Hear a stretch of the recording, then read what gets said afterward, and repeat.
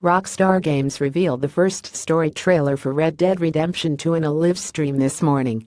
The game isn't coming out until the spring of 2018, but Rockstar is stoking excitement about the game. The predecessor game, Red Dead Redemption, was my favorite game of 2010. And for a lot of other people too.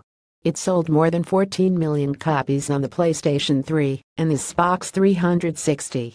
The trailer for the new game clearly shows that Rockstar continues to invest heavily in both high-end game graphics and cinematics.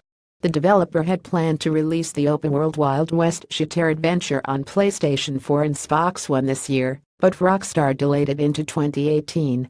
Rockstar was terse with its description. It said it is the story of outlaw Arthur Morgan and the Van der Linde gang as they rob, fight and steal their way across the vast and rugged heart of America in order to survive. Morgan says there are lawmen in 3 different states after us. And he adds, there ain't no such thing as civilized. He definitely seems like a very tough guy in the video. Consider me sufficiently stoked.